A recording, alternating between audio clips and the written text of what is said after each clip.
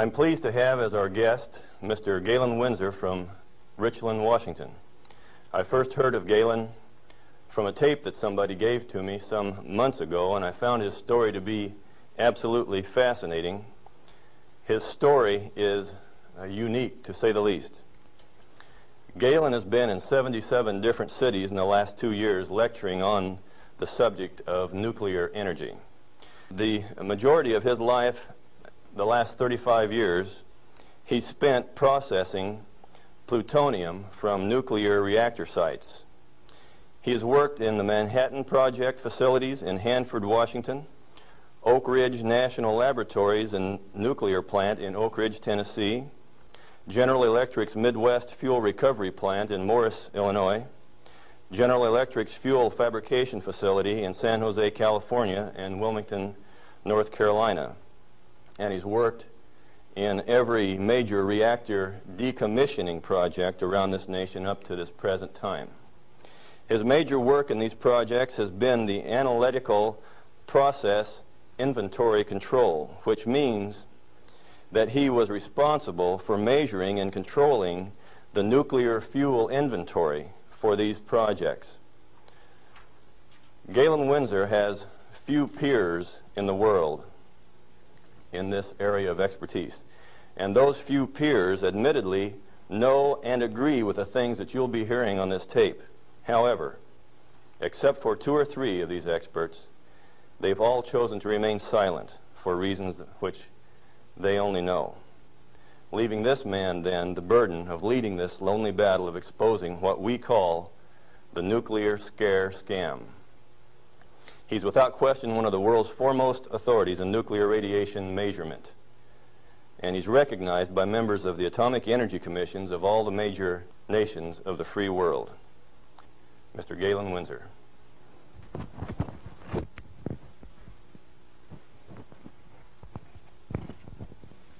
God bless you. Thank you, Ben.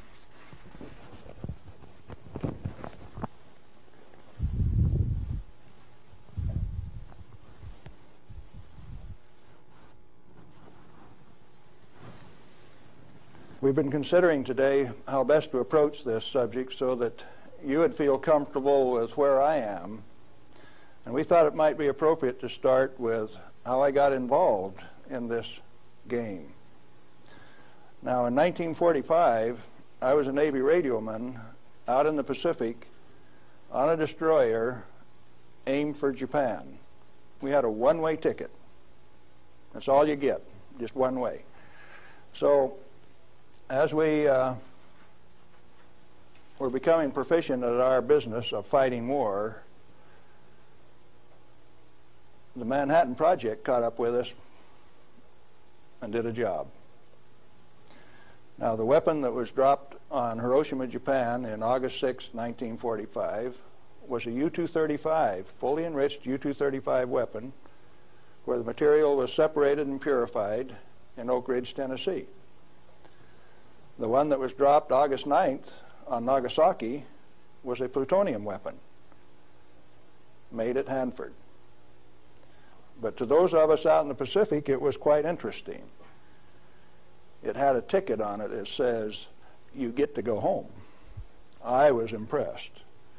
Now, I was stuck out on Guam after the hostilities quit and was running a radio broadcast that communicated with 4,500 ships west of Pearl Harbor. Quite a few to listen to every dot and dash that I made. So I was used to having people listen to me. They couldn't see me, because they could sure hear me. I had all of the good messages that were to come to them. Fleet movements to Red Cross messages. They came along one day and says, "We'd like to have radiomen to go down to Eniwetok for the atomic bomb tests." Not me. No way. I want to go home. So they went through and they took every third radioman to go to Eniwetok. I didn't go. They let me come home. But I wanted to go home. I had a driving need within me that says, hey, that big firecracker, I want to know how it works. I want to know everything about how it works. So, back to the ranch in Nevada where I grew up and stacked hay all summer, gained back the 40 pounds that I'd lost out there in the islands. Into Brigham Young University the fall of '46 in chemistry classes. Dr. Joseph Nichols could make an old farm kid like me love chemistry.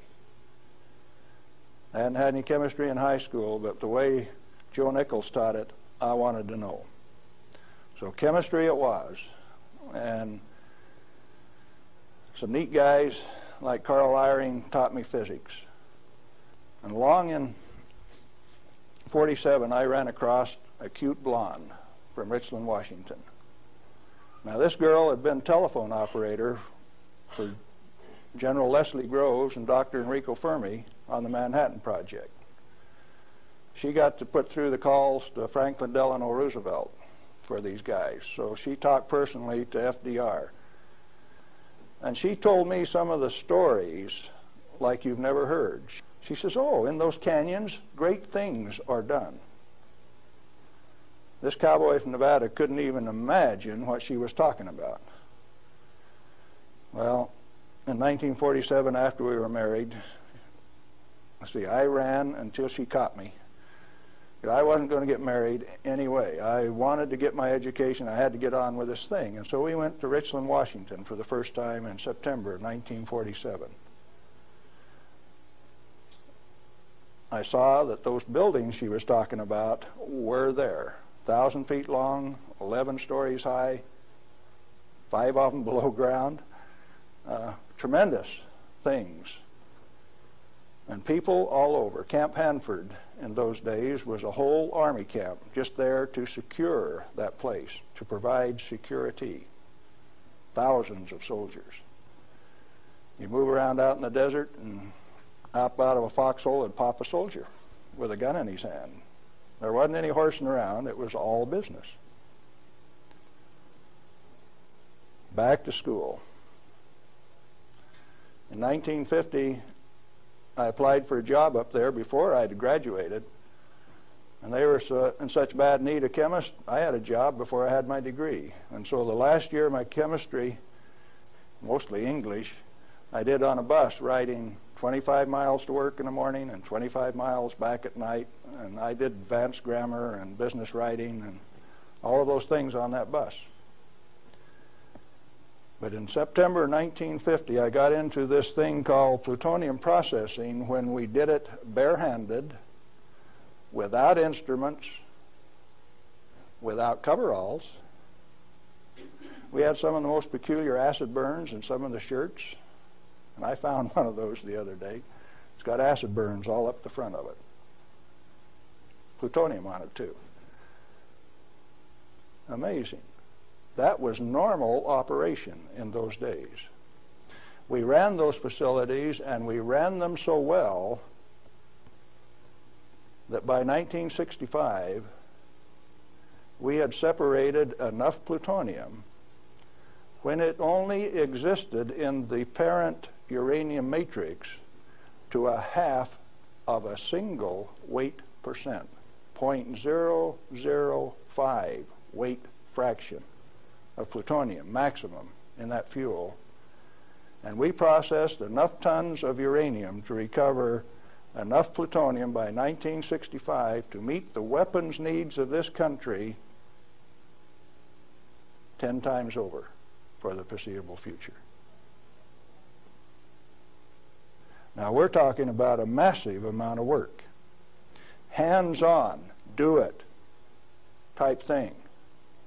And there was a couple thousand of us, and we were just happy as could be, just working like mad, making those plants run 24 hours a day, 7 days a week, in a community that ran on shift work, A, B, C, D shift.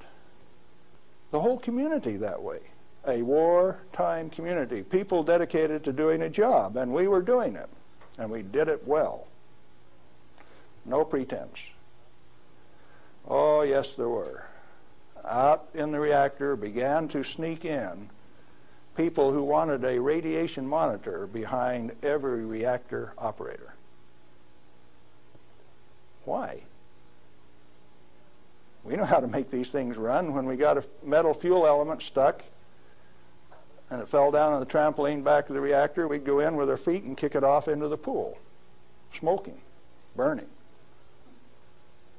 If you didn't have an instrument, you didn't know it was too hot, so you just went in and kicked it. Finally, along came a rule maker that says, thou shalt not do that. You'll get burned.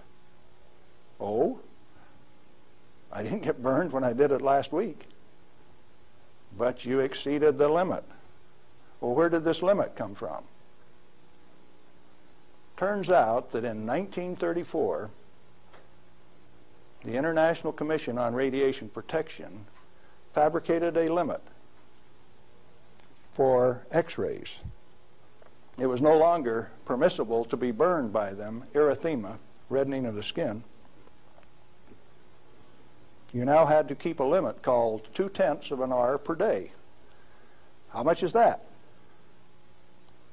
Well, you've got to have one of these Beckman instruments to read it, and you have to keep time of exposure. You know, there are 4 requirements on this thing: the size of the source, therefore the strength of the source, the distance from the source, the time of exposure, and the intervening shielding to keep from getting burned.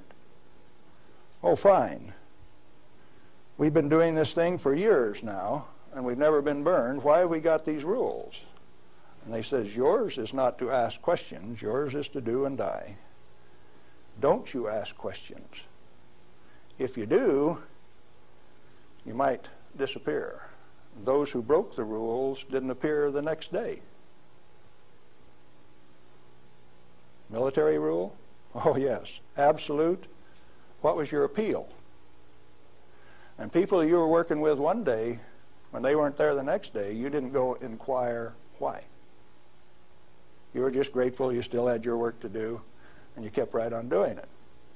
Now this is in the United States of America. Well, in 1960, we found out that the materials that we were working with, the thing that we called high-level waste, that if you waited 3 years, these million-gallon tanks that high-level waste went into boiled off 15,000 gallons of water a day. Fairly hot? Oh, yes. This material, that if it ever broke a line, would seal itself off in the ground within a foot, make its own glass. It wasn't going to go anyplace. We did that a time or two, accidentally, of course. And so we started packaging this cesium-137 in casks and railroad cars like that and shipping it to Oak Ridge, Tennessee. And they'd take it out and make it into a barium titanate and press it into a pellet, and those things were so hot that they actually glowed in the dark from the infrared heat. Now, thermo-ionic conversions came along at this time, so you hooked these little heat sources up to thermionic converters and you took electricity out this side. No moving parts. These things went into the SNAP program. And these early SNAP power generators are what powered the underwater transmitters for our nuclear navy. We've got a regular road map under the sea. All you got to do is have an instrument that knows how to find it, and then you've got eyes on a submarine. You didn't know that, did you? The power from it came from this material that they now call waste. We processed that stuff and packaged it outside at Hanford. Well, we had rules that said 3R per year is your allowable exposure, that amount of gamma energy that will expose a film pack. But that was for the people that didn't know. We weren't about to follow those rules. We just went ahead and did the job. They send around an investigation slip that says your dosimeter was overexposed 2 weeks ago. What did you do? And they had a cute little form on it that says accidentally exposed to light, and that was the one I always used to check. Because it's the same amount of light. You know, if you get gamma through the film pack, It's the same amount of light as you get when you click the lens on a camera. They wanted to limit us to that. And one day we looked up, and they had. They had limited us to that amount of exposure. Then the fun part of the game begins. You say, who limited us to that? Are they powerful? Yeah, they control the purse strings. They live by the golden rule. Them that's got the gold makes the rules. If you like your work, you keep the rules. If you don't keep the rules, you disappear. Sure enough, some of us disappeared. Some of my friends gone. Where'd they go? I don't know. Well, 2 years ago, I started traveling for American Opinion Speakers Bureau, and one of the documents that they had was Major Jordan's diary.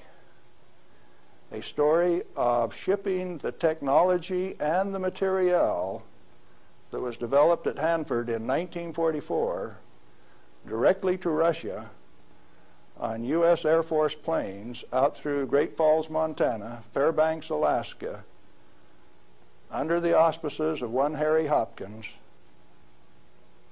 and with the at least tacit approval of Franklin Delano Roosevelt. Now what are you going to do? That thing that we had been doing and feeling so good about had been shared at no expense with Russia.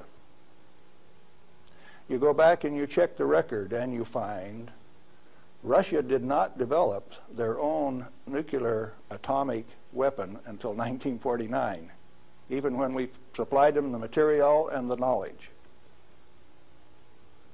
4 years after we touched them off at Hiroshima and Nagasaki. We weren't happy with that. We were just happy doing our job.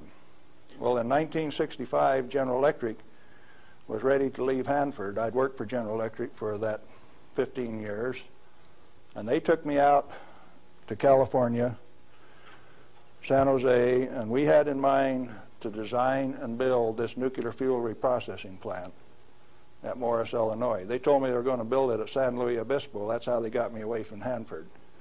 But that was just to get me away from Hanford. I got to design the sampling analytical system for this plant. The sample cell was the hydraulic heart of this place. I got to dictate where they put the columns, how high the columns were in relation to my sample cell. One man standing in front of a lead glass window could sample any liquid stream in that whole plant. It took crews of men at Hanford to do the same thing. I wasn't happy with that, so I built an efficient system. I got to design that. I got to build it. Conceptual design, detailed design, build it, operationally test it. And in 1973, they says, forget it, friends, you don't get to run it. We had 170 tons, metric tons of spent fuel stored in the basin. And the then President of the United States, do you remember who it was? Jerry Ford. Says, friends, no way, you don't get to run it. That's when I started to kick over the traces. Up to that point of time, I thoroughly enjoyed my work. I had no limitations, practical limitations.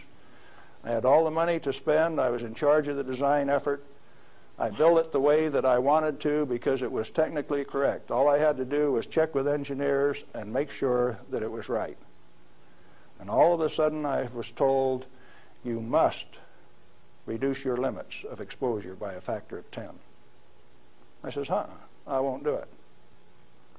First thing you know, you got the word that says, oh, yes, you will. I says, no way.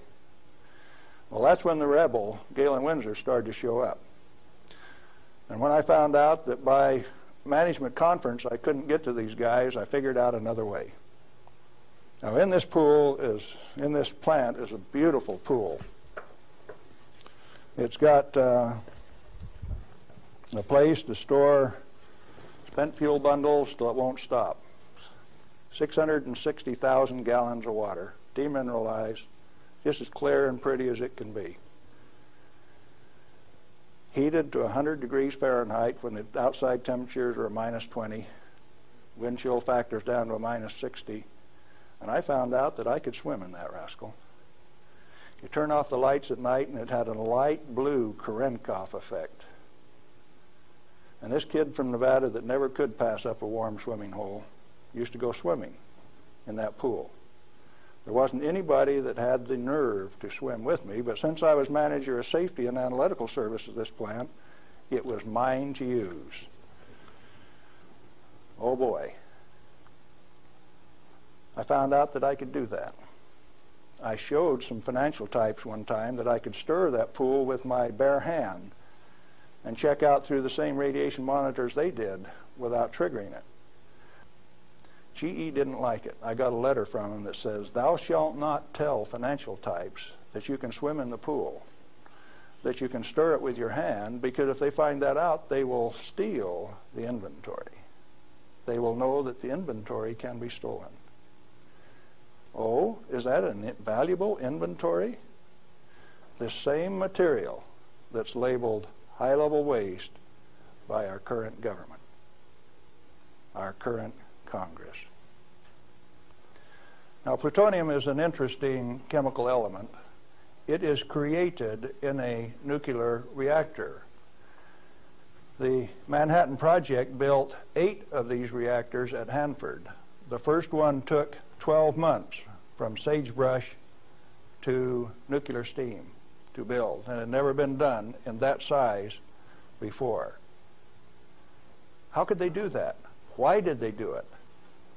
To create this element called plutonium. Plutonium has been assessed as being the most hazardous material on Earth. Now, from the standpoint that you can make an atomic weapon out of it, yes, it is quite hazardous, because a piece of it that big, 2.5 kilograms, that's only 5 pounds, is the force that delivered 20,000 tons of TNT equivalent over Nagasaki. Indeed, it is hazardous. The one over Hiroshima that had fully enriched U-235 in it was 5 times as big. So plutonium is more dangerous than U-235, is it not? By a factor of 5. It takes 5 times as much U-235 as it does plutonium. Therefore, it is the most hazardous thing. Enter the great pretenders. They said that 5 grams of plutonium, properly distributed over the face of the Earth, would kill everybody on Earth. Now, if you can only get one 20-kiloton weapon to go on 2,500 grams, how's 5 grams going to kill everybody on Earth? Early on, I had a fear that said, if there is this much fissile material, that can undergo a chain reaction, we called it in the beginning, then if you set a match to it, all the fissile material in the world is just going to keep right on going. Totally unfounded fear. It turns out that when you're in this business of recovering plutonium, like we recovered so much of it at Hanford, we found out that if you have it in a solution where it's less than 5% plutonium, it won't go critical any way that you kick it. And when you get it to 100% plutonium, you better be careful. Because if you put it in more than a 5-inch diameter cylinder, you're playing with fire. You can undergo what is known as an uncontrolled criticality, accidental criticality. The air turns blue. If the cylinder is sealed, it will explode from steam pressure. And that steam pressure builds up in a millisecond, which is about that long. No, you don't horse with it.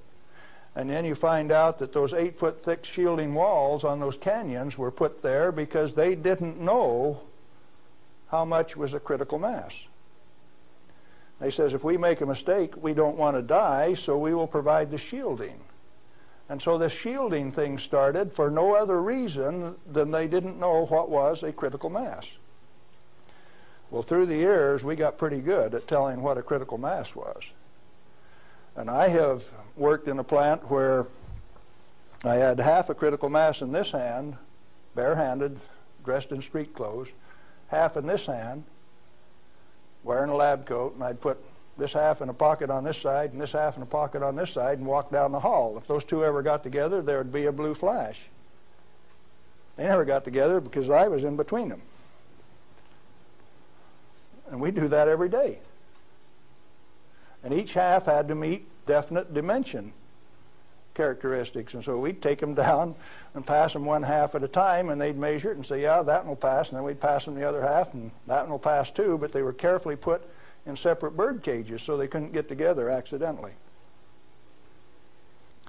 Well, those of us who worked with it enjoyed it. We knew what we were doing. We worked at it. When the President of the United States decided not to operate that fuel reprocessing plant, I started scrambling to find out what was going on.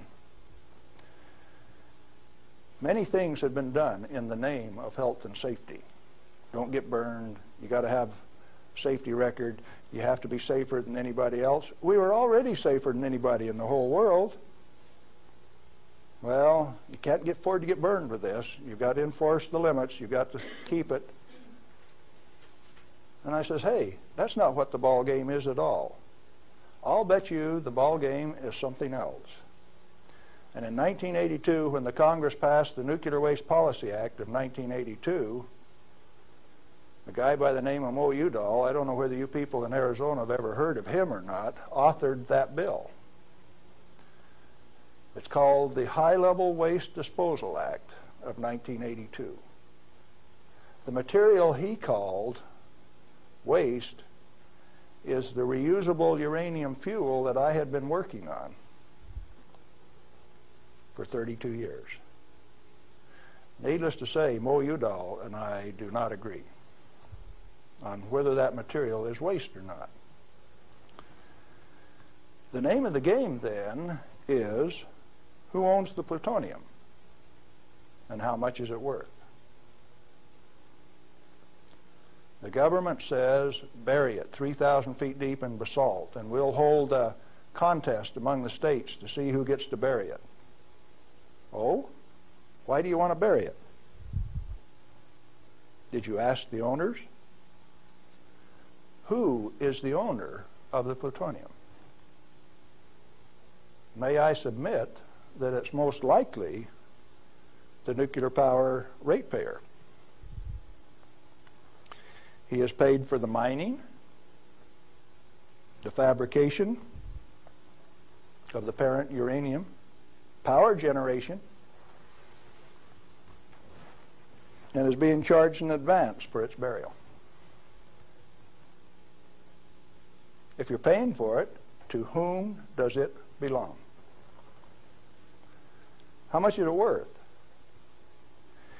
In inflated dollars, a ton of reusable uranium fuel contains useful metal isotopes worth upwards of $10 million a ton. Mo Udall says it's high-level waste. The value of reusable uranium fuel scheduled for permanent disposal probably exceeds the national debt. Naturally occurring plutonium quantities, and you know plutonium does occur naturally. Plutonium-244 is found at the residual activities of the several, 8 at least, Oklo phenomenon reactors across the world. First one found at Gabon, Africa. Naturally occurring plutonium quantities have been enhanced by transmutation of uranium. That's the reason we built reactors in the first place. Our ability to detect and measure emissions from these elements is useful in inventory control. When fissile elements, fissile isotopes, are present at less than 5 weight% plutonium-239 equivalent, and the heavy metal oxide matrix is stored dry in air, it has no critical mass. Remember we talked about shielding was because they didn't know what a critical mass was? If it is light water reactor fuel at less than 5% equivalent fissile content, you can handle it, you can do anything you want with it, you can stack it up, you can have a room full, you can have a handful. As long as you keep it dry, it will not sustain a chain reaction. What then is all this falderall about a little bit, 5 grams, will kill everybody in the world? They don't know what they're talking about. And when they say that, they're thumbing their nose at measurement experts like Galen Winsor. I am insulted when they say those things and get away with it, because it has no bearing on the truth. It cannot be mishandled. It will not expose any person to an unshielded nuclear reaction. In other words, no controls are necessary except to prevent the pilferage of the inventory. Have you got that one? Let it register. Do you need governmental rules and regulations and instructions? No way. Then why do we have all of those rules? Inventory control practices capitalized on the fear of undereducated masses who work in the industry. I didn't say anything about ordinary people now. I'm talking about the people who have worked in the industry and those who cast stones from without. The Ralph Naders, the Jane Fondas.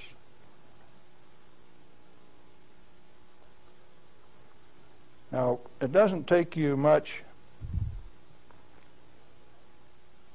thinking to find out that maybe the industry is the source of the problem. The industry is the one that made up the committees that made the rules that the Congress enforced. You ever thought of it that way? The strangest kind of feather bedding that's ever been dreamed up, it makes the railroad engineers look like pikers. The only amounts of fissile process materials that are of health concern to the handlers are those that can accidentally cause an unshielded nuclear chain reaction, or that will cause erythema from the shortest wavelength, highest frequency, and therefore the most easily shielded ultraviolet light emissions of the electromagnetic spectrum. Big words. Let's see what they mean.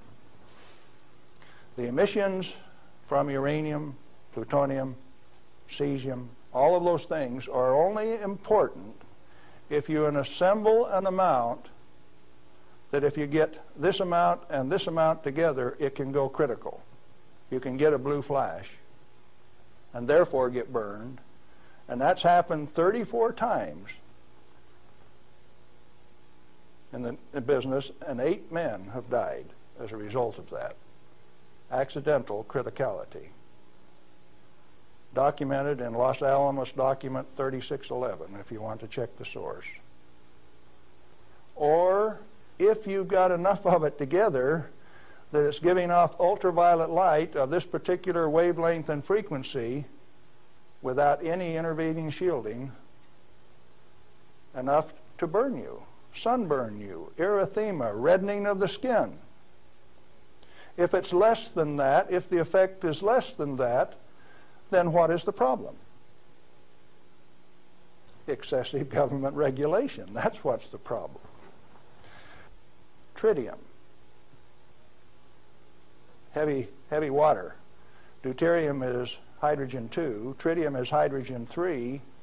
if you let an inventory get away from you, what's going to happen to it out in the biosphere? Nothing other than it will become diluted and join the naturally occurring inventory of tritium, because tritium is created in the upper atmosphere by sunlight. We have a natural inventory of tritium. Then the only thing that happens when you release tritium, which is the trigger mechanism for bombs, it's the source of the push that makes it go, is that you lost a valuable inventory. Then what of these people that are pretending that a little bit of tritium is going to do you in? It is not so. What are those 2 points? Only if it is an economically recoverable concentration, or if it has a natural reconcentration mechanism. You know, there isn't any one of the radioisotopes out there that has a meaningful level of reconcentration in any of the species, not even the oysters in the bays in Maryland, below Calvert Cliffs. Why then are we still playing this game that any amount of this material is of hazard? Reusable uranium fuel, which has been isotopically enhanced in power-producing reactors, is a valuable national resource, not a high-level waste. The utility operators recognize the future worth of this commodity. Mo Udall, in that Nuclear Waste Policy Act of 1982, imposed a tribute of $1 per kilowatt hour, $1 per megawatt hour on all electricity produced in a nuclear plant, so that they can research and develop methods to throw it away.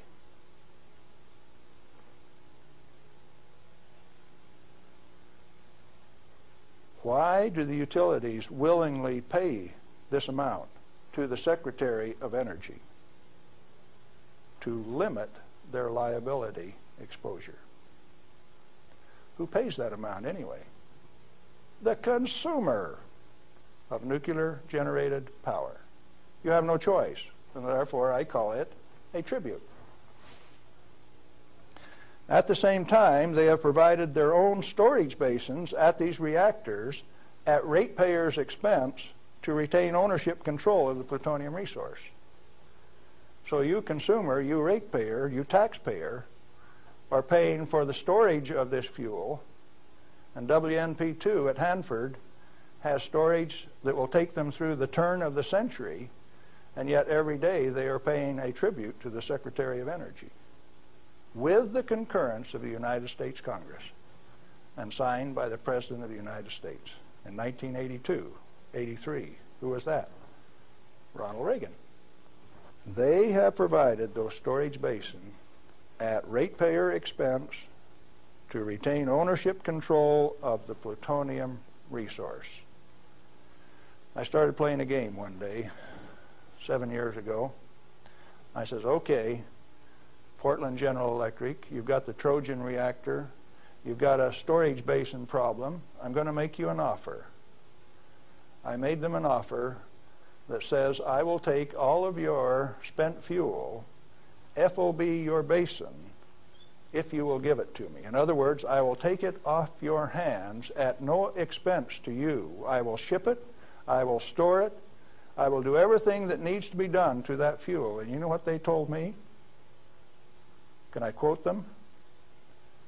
Go to hell, Galen Winsor. We value it more valuable than platinum or gold. We're going to play the plutonium futures ourselves. Now, where did I learn that the name of the game is who owns the plutonium and how much is it worth? The first plutonium I saw was in a glass tube on the newsreel when I got back from the Pacific in 1946. And that they had in a glass test tube, they said, was worth $500,000. Certainly they had less than 5 grams of plutonium in that tube. That's pretty expensive stuff. And so for the show, they put a pot underneath it in case they dropped it. They said, we don't want to have to pick it up out of the rug.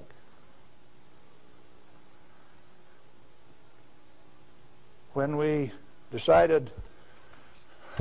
was decided for us not to operate this plant, plutonium was guaranteed on buyback by the federal government at $43 a gram.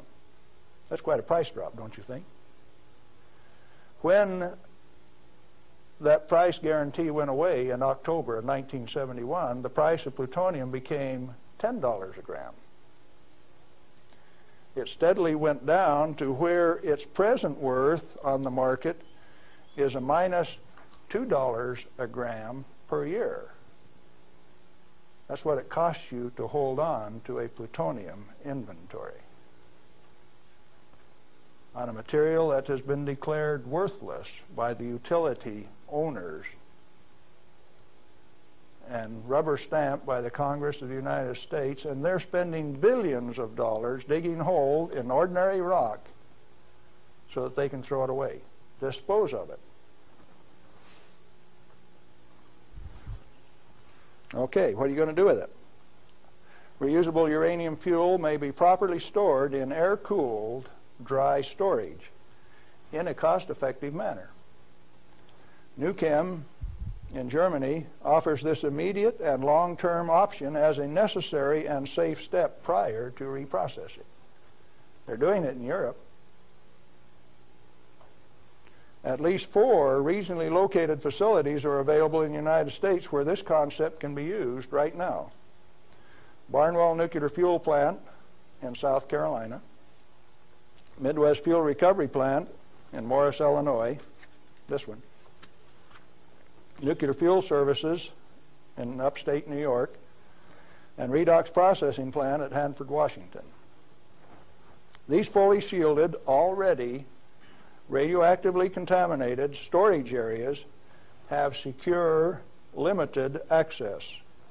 All have been operated under processing conditions of 10 CFR 50, and the MFRP has a 10 CFR 70 storage license, the only licensed storage facility away from a reactor in the United States. It singly, all by itself, is capable of storing all of the reusable uranium fuel that needs to be moved away from power reactors for the remainder of this century.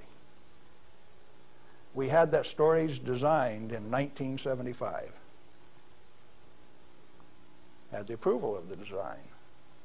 Why then are you spending money over here in New Mexico on the waste isolation project? Why are you spending money at Hanford at the basalt waste isolation project?